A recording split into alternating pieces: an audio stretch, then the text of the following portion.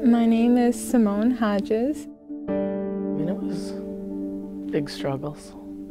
My oldest daughter was into drugs and stuff, so there's a lot of violence. And I'm a single parent, so it's just one person trying to do it all, and it's hard. I hit it big with Debbie, so. The first day, I think it was like 8, she picked me up at my elementary school at Longfellow. It was like, she was just so nice. I didn't really understand at the time like what the whole program was, but she turned out to be an amazing person. You need that backup, you need somebody to help you.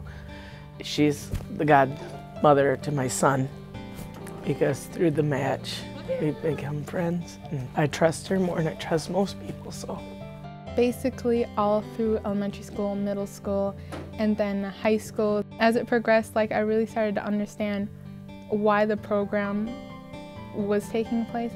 She's basically like another mom, a friend that you can just get away from everything. She wants you to think for yourself, and I think that really helped me to choose a lot of the lifestyle choices that I have today. Right now I'm going to CVTC and I'm studying my generals. After that I'll be transferring over to Eau Claire, where I will hopefully go into law.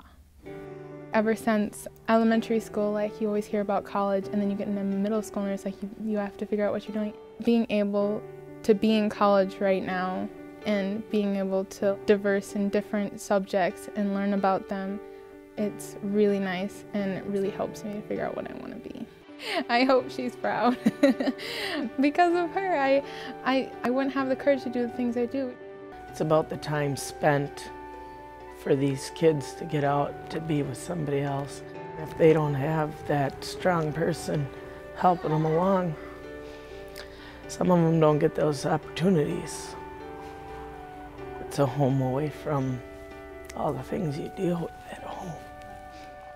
When I knew the match was going to be over, it was really sad, but I was like, I could never leave you just because the match was over, because you're like my best friend.